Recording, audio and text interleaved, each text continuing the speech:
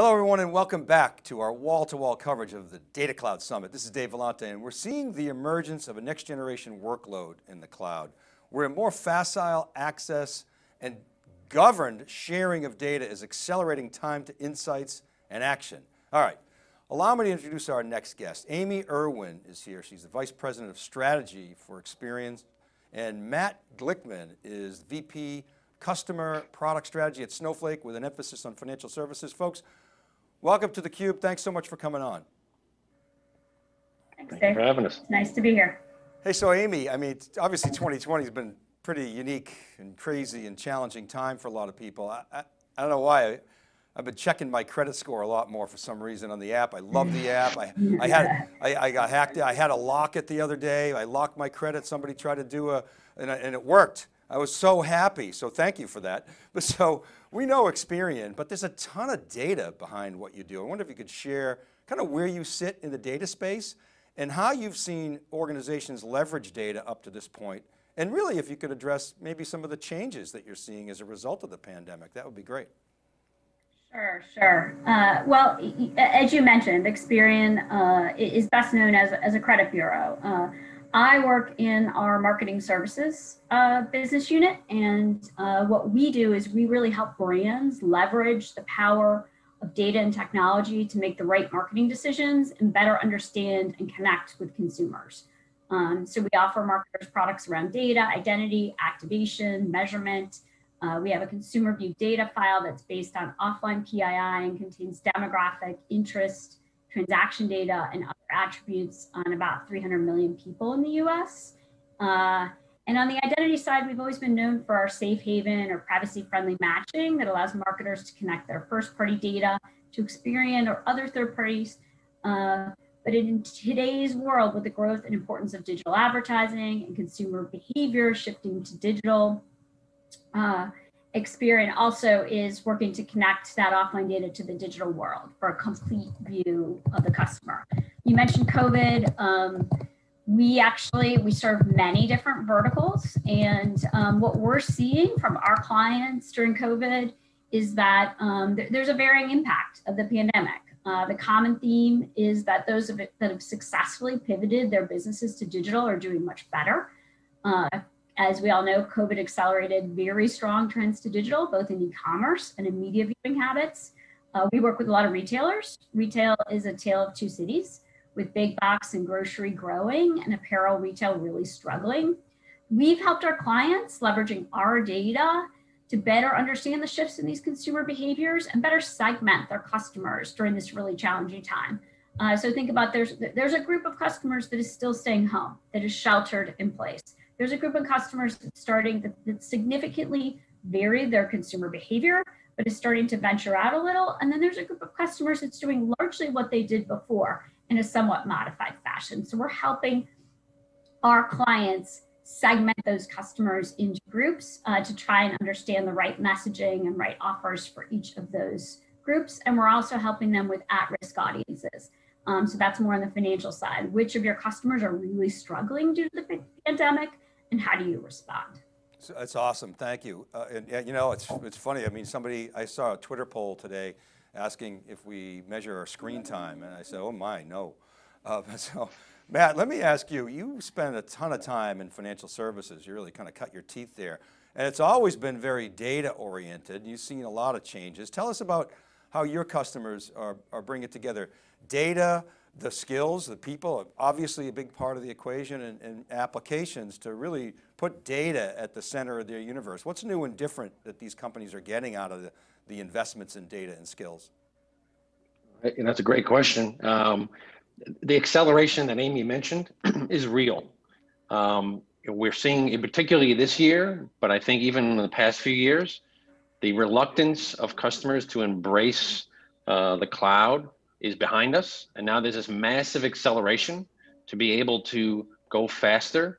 And in some ways, the new entrants into this category have an advantage versus the companies that have been in this space, whether it's financial services or beyond. And in a lot of ways, they all are seeing the cloud and services like Snowflake as a way to not only catch up, but leapfrog your competitors and really deliver a differentiated experience to your customers, to your business, internally or externally. And this past, however long this crisis has been going on, has really only accelerated that, because now there's a new demand to understand your customer better, your business better with your traditional data sources and also new alternative data sources, and also being able to take a pulse. One of the things that we learned, which was an eye-opening experience, was as the crisis unfolded, one of our data partners decided to take the data sets about where the cases were happening from the Johns Hopkins and World Health Organization and put that on our platform. And it became a runaway hit. We're now, with thousands of our customers overnight, we're using this data to understand how their business was doing versus how the crisis was unfolding in real time. And this has been a game changer, and I think it's only scratching the surface of what now the world will be able to do when data is really at their fingertips and you're not hindered by your legacy platforms. I wrote about that back in the early days of the pandemic when you guys did that and talked about some of the changes that you guys enabled. And you're right about cloud. I mean, financial services cloud used to be an evil word, and now it's almost, it's become a mandate. Aimee, I wonder if you could tell us a little bit more about what your customers are having to work through in order to achieve some of these outcomes. I mean, I'm interested in the starting point.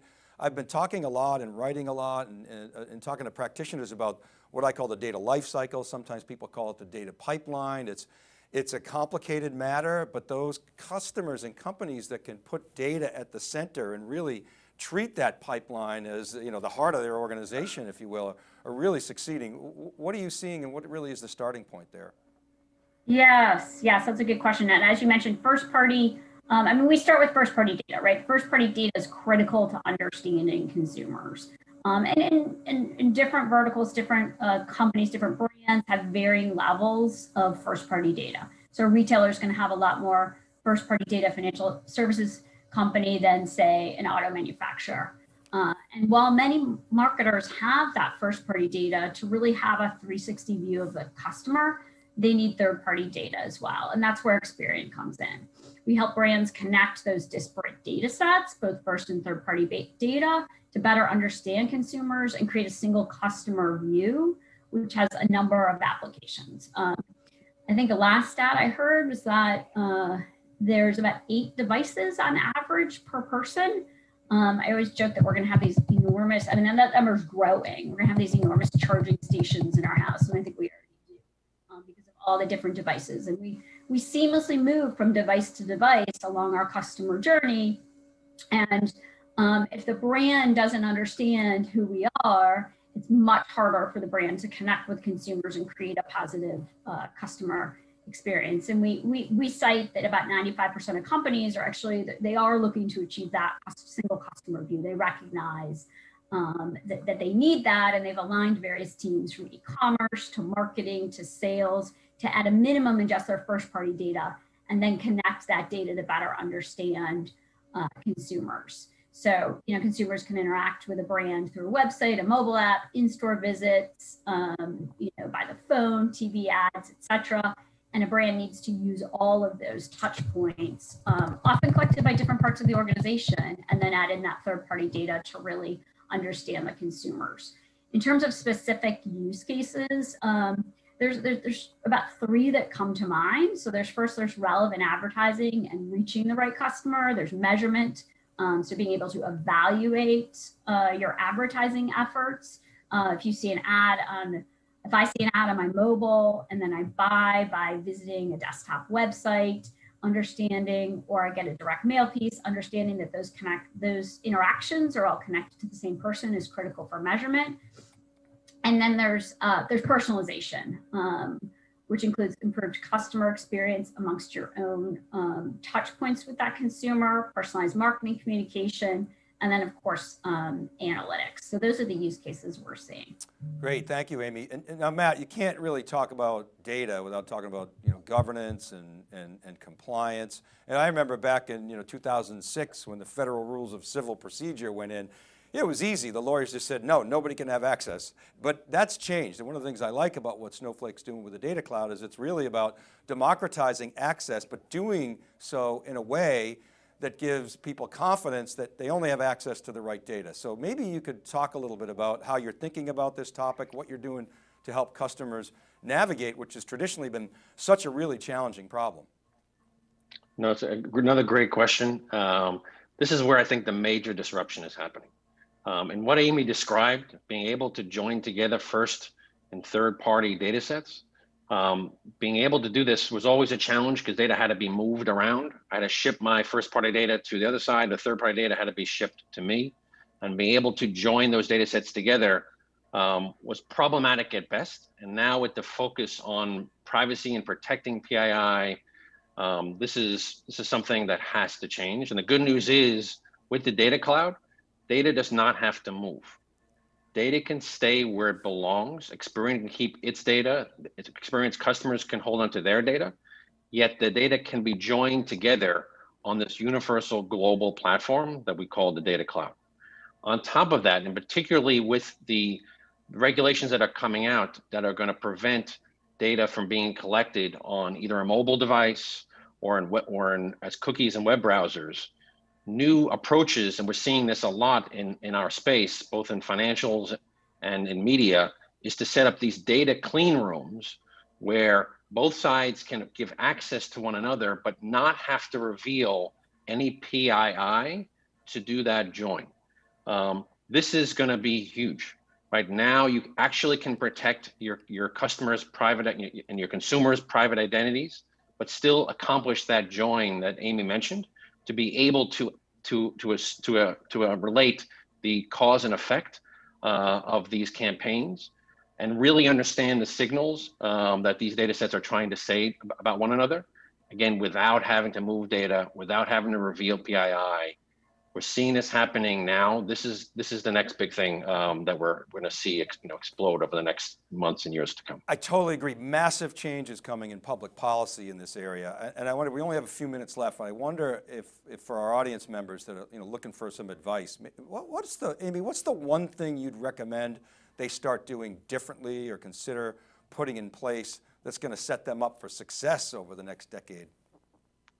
Yeah, that's a good question. I think I always say, first, harness all of your first-party data across all touch points.